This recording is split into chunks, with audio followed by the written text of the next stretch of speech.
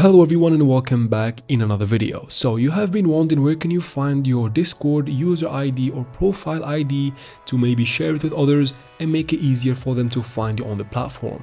You're in the right place because today in this video I'll show you exactly where to find it in a very easy and clear method. All you need to do is to follow up with me till the very end of this video and let's jump right into it.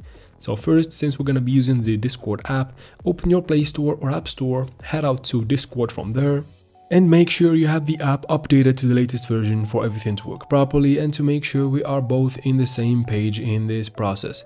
So go ahead and update your app. Once you're done, quit the store and now let's head out to your Discord application, tap on it to open it, and here you go. Now from Discord, tap on the three lines in the top left corner of the screen right here. And then from here, tap on the profile picture in the bottom right corner right there.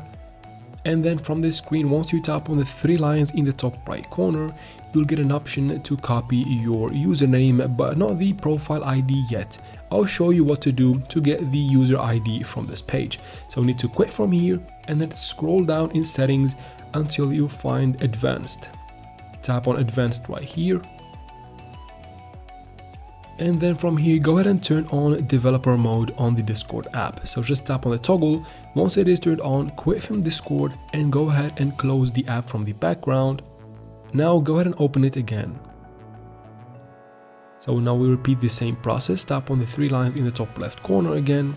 Now tap on the profile picture in the bottom right corner. But now once you tap on the three dots in the top right corner, you get a copy user ID option, and once you tap on it, you can copy your user ID and share it with whoever you want. And that is basically it for this video, guys. I hope it was useful. If it was, please like and leave your questions and comments in the comment section. I'll try to answer every single one of them.